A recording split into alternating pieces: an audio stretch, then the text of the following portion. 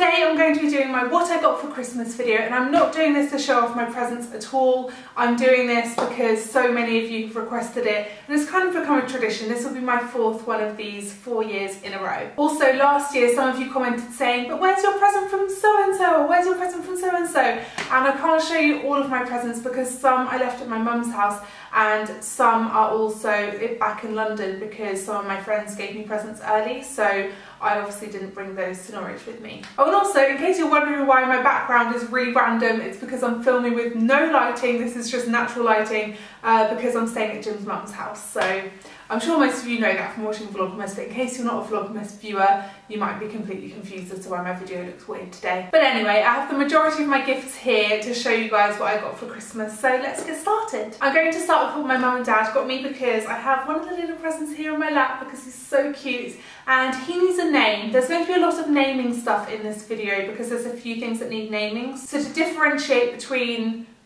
which is what, because they're all kind of similar, we're going to call this one, well, I'm not naming him, but just that you know what to refer to him as, let's call this one Little Penguin. So what should I name my little penguin? This is from my mum and dad and I think that he's so cute. He's a really special one. He's a Steiff original bear, which is a special one. So please leave me a comment down below if you'd like to, telling me what I should name my little penguin. Mum and Dad also got Jim and I a joint Christmas present to go and visit some penguins in London, and you get to see them and you can feed them, and apparently there's a little penguin chick there at the moment, so that's really, really exciting and the perfect gift for Jim and I because we both love penguins. My friend Kate got me this gorgeous little penguin mug and I think he's so cute, and he is definitely a he, by the way. This one I think could be a girl or a boy depending on what you guys want to name him or her. This mug, so you can refer to this one as the penguin mug. Let me know in the comments what I should name him. I have decided that he is a him. I don't know why, but he is. He has a really cute little scarf on and his little feet poke out, which I love. It feels like a really nice mug to hold, and I just opened this and I was like, I love it. Jim's sister Nick got me this gorgeous, cuddly, really squishy penguin, and he's definitely the squishiest of the lot. He's one that you could really, you know, hug really, really tight. I think this could be a boy or a girl as well, so let me know in the comments down below what you'd like me to name him or her. I think we should call this one the Big Squishy Penguin. So you can say, I think the Big Squishy Penguin should be called blah blah blah. I think Jim's sister Nick just kind of knows that I love soft stuff because she got me the softest penguin ever. Obviously she knows I love penguins as well. Then she also got me the softest onesie ever, which I have lived in since I opened it on Christmas Day. It's inside out, so I'm just going to turn it in the right way, but you guys won't really be able to see it anyway. It's basically just a classic onesie style and it's very, very soft. It's from Marks and Spencer's if any of you want to get it, because I would highly recommend it because it's so soft and wonderful. It has a hood and then it also has these little pom-pom things. Oh, and if I keep looking over there, it's because I'm looking at my viewfinder to check that I'm holding stuff up high enough to show you guys. My little brother Oscar got me an absolutely gorgeous gift. He got me this box set from Laura Mercier, and I love the packaging, how it's got like the leopard print on it that you can only kind of see in certain lights, like, oh, there you can see it. And this is the Ombre Vanille set, and it smells so gorgeous.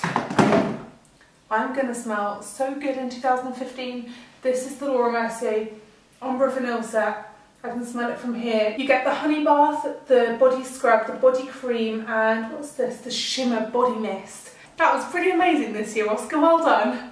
My parents also got me some festive little socks, and here they are. Oh, they've got a little Babsy dog on them. Judy's dog is called Babsy, or no, she's just called Babs, but we call her Babsy. I forget her real name now because we always call her Babsy. Yeah, I've worn some of these already and they are truly great socks. Jim's mum got me this cake tin, and this is called a bunt. I think that's how you say it. It's about B-U-N-D-T, bunt pan. And it basically means that you can make those really beautiful ring cakes where it looks like a giant donut with a hole in the middle. I've wanted one of these for ages. Ooh, it echoes. I've wanted one of these for ages, so I'm really excited that I finally got one of those. And she also got me the Delia's Cakes baking book. And I just think this is so beautifully done. I really love the colour scheme of this book, and I love that Delia's Cakes is written in metallic. Little things like that just make me really happy. And also this book smells so good. It should really smell like cakes, shouldn't it? She should have scented it to smell like cakes, but it smells like New Book, which is one of my favourite ever since. My grandparents got me an egg brush, which I know seems completely random, but my nanny knows that I always lose mine, and it's actually called a pastry brush, but I just call it an egg brush because that's what you use it for. You basically crack an egg, whisk that up, dip this in and put it on top of a pastry, and it makes it go really golden brown when it's in the oven. My grandparents also got me a really lovely pie dish. I love this forest green colour because I don't know if you guys know this, I think I've tweeted about it before, but I always bake apple pie with my nanny. It's something I've done ever since I was tiny, and we always bake it for granddad and like the rest of the family. And this means that I can make my own apple pies now in my own home, and maybe I'll be making them for nanny and granddad now. And finally, I'm going to show you what Jim got me for Christmas. So I'm going to do my stocking stuff first.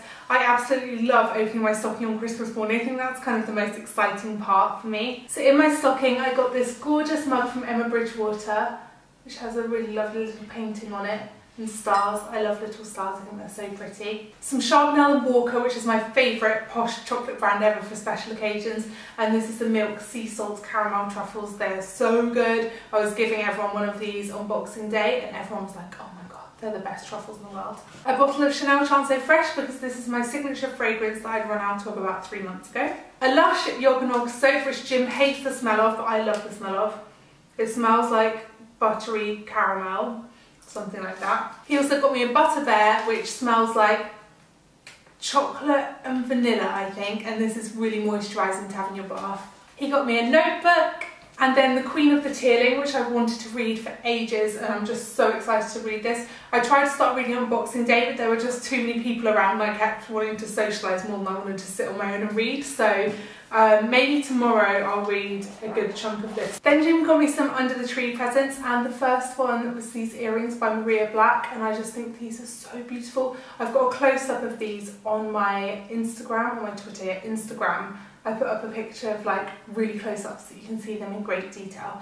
This was a real surprise getting these earrings because I'd actually mentioned them because the makeup artist on my book shoot let me wear them during my book shoot because I loved her earrings so much, and she was like, here you go, just wear them, and I just thought that was really sweet.